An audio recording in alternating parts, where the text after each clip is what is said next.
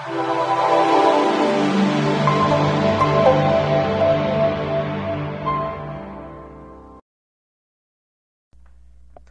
everyone, this is Robert with GoldSilverPros.com, and this is the weekly market wrap-up for February 10th, 2019.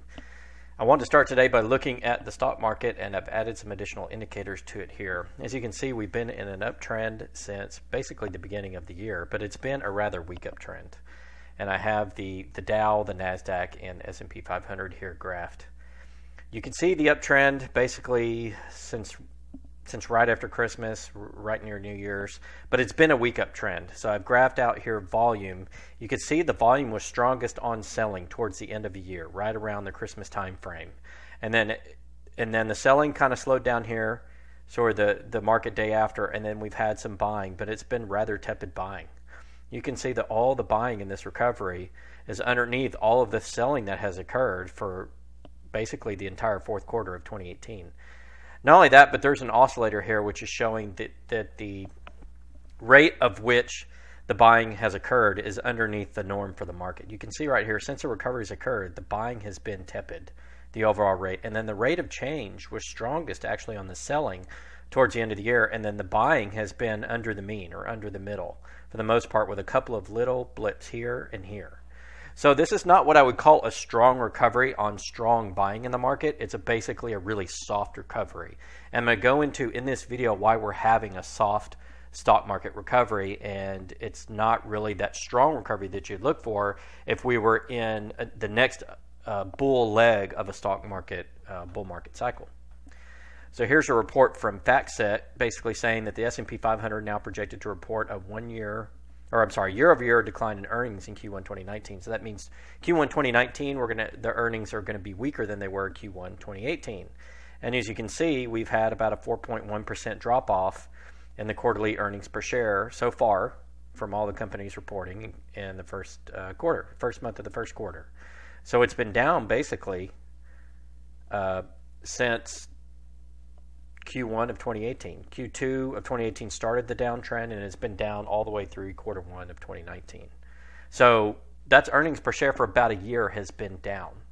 And that's why you see the stock market making a very tepid recovery, not really a strong recovery. I don't think there's going to be a lot of consolidation. I don't think we're really looking at the stock market that's going to shoot up another 1,000 points or another 10% really quickly. It's a really weak recovery. Another chart here that FactSet has printed is S&P 500 estimated earnings growth rate quarter 1 2019. You could just see it falling off. Since September 2018 to February 2019, you can see that the rate has actually fallen negative 0.8%, in the overall estimated earnings growth. So again, it's been weakening, and it hasn't just been weakening since September of last year. You can see it weakening since quarter 1 of last year, and we had a 4.9% print. And now we're at a negative 4.1% print. That's about a 9% flip from this time last year. You can show that the economy is really not strong. Here's S&P earnings growth quarter 1 2019 from FactSet, showing through December 31st and then today. So December 31st are the gray bars here, and then through today are the blue bars. And you can see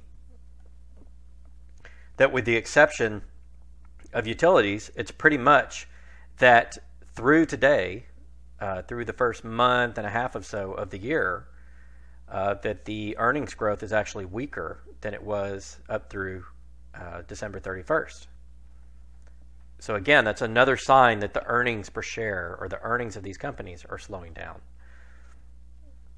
I've got another report from FactSet which is showing the earnings season update as of February 1, 2019. The other article, was February 4th, 2019. As we look at it, so just a couple of days after. It says, to date, 46% of the companies in the S&P 500 have reported actual results for quarter 4 2018. In terms of earnings, the percentage of companies reporting actual earnings per share above estimates is below the 5-year average. In aggregate, companies are reporting earnings that are 3.5% above the estimates, which is also below the 5-year average. In terms of revenues, the percentage of companies reporting actual revenues above estimates, 62%, is above the 5-year average. In aggregate, companies are reporting revenues that are 0.8% above the estimates, which is also above the 5-year average. So the overall revenues, the bottom line, has actually gone slightly up, and this is a reversal from quarter 4 of 2018. In quarter 4 of 2018, the revenues overall were down while the earnings per share were strong, and now it's flipped. Now the earnings per share are weakened, but the overall revenues are strong.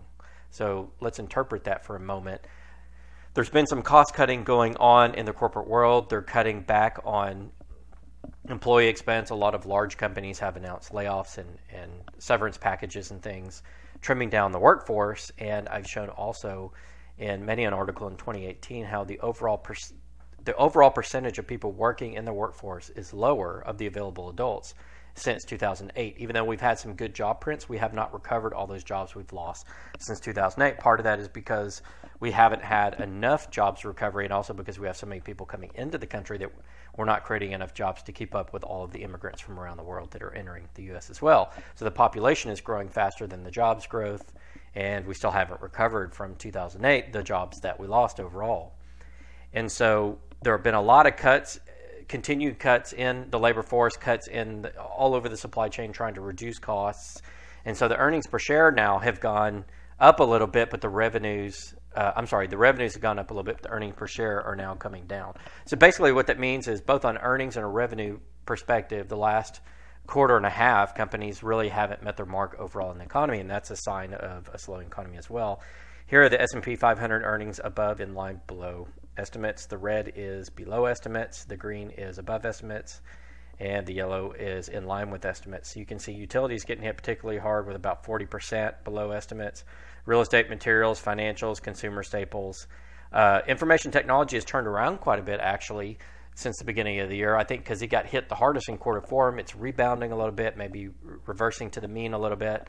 In terms of some of the companies like Apple may have fallen a little bit lower than they should have, may have fallen to 10, 11 times earnings per share. Maybe that's a little bit low for really good technology companies. So we've seen a little bit of a recovery in the information technology space, but a lot of the space is still fairly weak. You can see with a lot of red here, this is weakness in the economy. S&P earnings growth quarter four 2018. As we see, energy did well. Everything else, kind of did okay. Utilities down, materials down. And as you can see, the today numbers in a lot of cases are below the December 31st numbers. So that's continued weakness in the economy.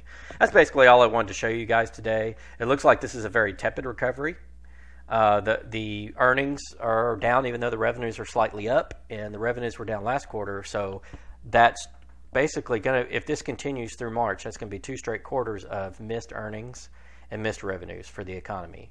And so that is a strong signal that we're having some weakness. And I think that's why we're seeing more risk in the bond markets, and that's where we're seeing more volatility in the stock markets. If we look over the last month here on the stock market chart, you can see it's gone up, but you can see that the volume hasn't been all that strong. You've actually had some selling volume here mixed in, and the overall buying volume hasn't been super strong. As of late, I think the buying volume went up a little bit here around the 1st of February. But overall, if you look at the rate of change, this is acceleration. It's been very tepid. It's been very even. And the overall volume has been very even. So this is not a strong recovery. This is not the recovery that we would hope for on the back of strong consumer sales numbers as of fourth quarter, the holiday season.